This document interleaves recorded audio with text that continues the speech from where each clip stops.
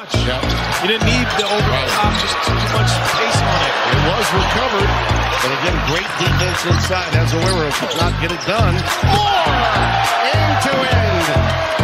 The big fella. The Providence Friars improved to 13-5 in Big East play with a 20-point victory over Georgetown, winning the game 88-68.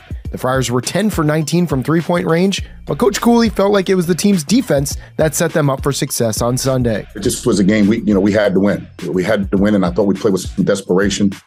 I thought our defensive intensity was totally different than it was the other night. And I thought our defense set the tone. I really did. We were able to get some runouts. We were fortunate to make some threes.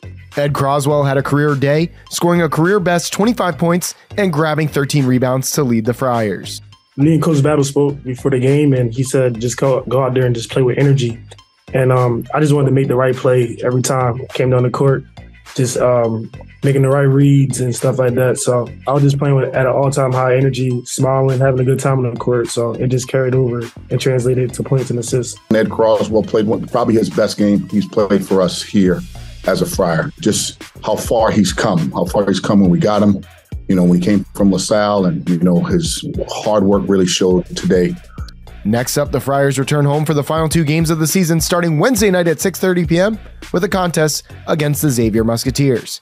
For PC Friars MBB, I'm Nick Rojas.